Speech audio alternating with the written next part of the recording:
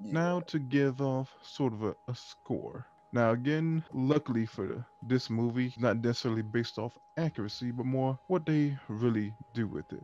Which is Mhm. good because this is, as much as I do like this movie, it's bordering on a bastardization Yeah, of yeah. technology. It It's, is like 4 steps away from in name only. yes.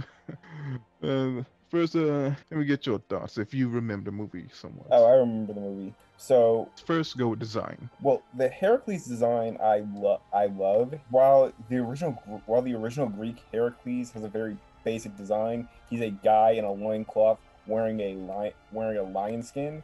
The movie version of Hercules has this really slick golden and blue armor and this epic short sword that I just love looking at. I gotta give it high points for that.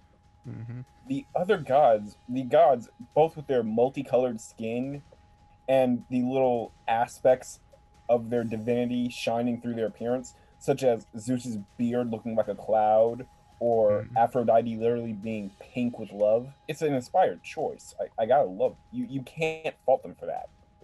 Trust me, I've tried to fault them for that, and I can't do it. I But he will was say that in this movie, this when I think of Cerberus, this is a design that always comes to mind. oh yeah, the design in this movie is amazing for Cerberus.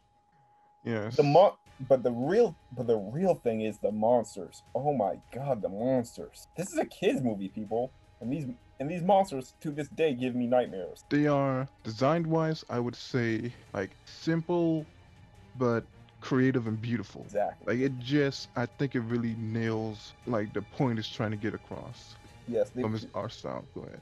yes, it's very simplistic, but very primal in the symbolism. Lots of teeth and fangs. So the design gets an what do you think? You think an A? What do you think? A minus? A minus sounds fair. Yes, an A minus. Yeah, A minus for the design.